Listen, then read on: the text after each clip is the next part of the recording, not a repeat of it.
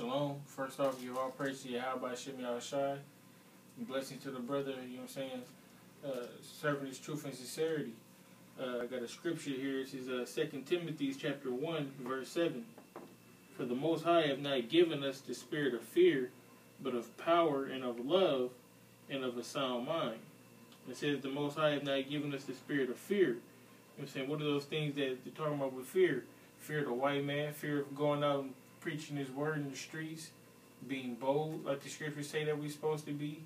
Fear of the concentration camps, or the martial law, or the chip, or the famine. We're not supposed to fear these things. It says, but of power and of love. What's that power? The power is his word. Knowing that you're an Israelite. You know what I'm saying? Having faith that, Lord willing, that you're the elect. You know what I'm saying? Love for the brotherhood. Love for this truth. Serving in sincerity. Doing what you need to do to Lord willing, that you get salvation to make it out of this hellhole. Those are some of the examples of the power and of love. And it says of a sound mind. Now when you go into that word sound mind, the word is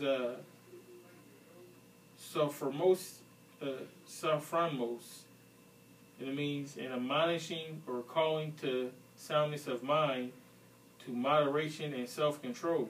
Self-control, moderation. Basically that self-discipline, that discipline to stay in this truth. The discipline to know the law, statutes, and commandments and not go off. The discipline to basically, like I said before, to do what you need to do to get salvation, Lord willing. That's the spirit that the Lord gave us.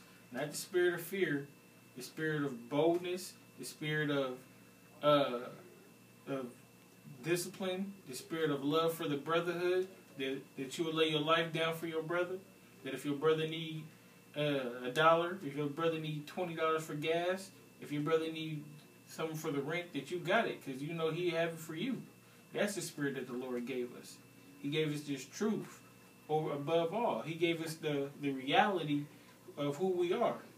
And when you think about how powerful that is, how long we have, as a people, have been lost, for us to come back into that remembrance, which I'm going to jump back up to verse 6.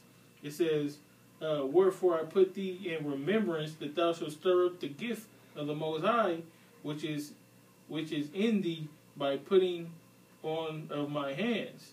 I'm saying that's deep. When you think about how long as a people we've been held down, and that we actually came back to the remembrance of who we actually are, you know what I'm saying? The Most High is bad. You know what I'm saying? And definitely of a sound mind. Like I said, being that discipline, I'm saying, having that restraint, that restraint to not, you know what I'm saying, go off and do things according to your will, but to the Most High's will. And basically, that's all I wanted to say, you know what I'm saying? Barakatah Yahweh, Barakatah Yahweh Shai, the water, blessed to the elect, double honors to the elders, and most definitely all praise to Yahweh Shem Yahushai. Shalom.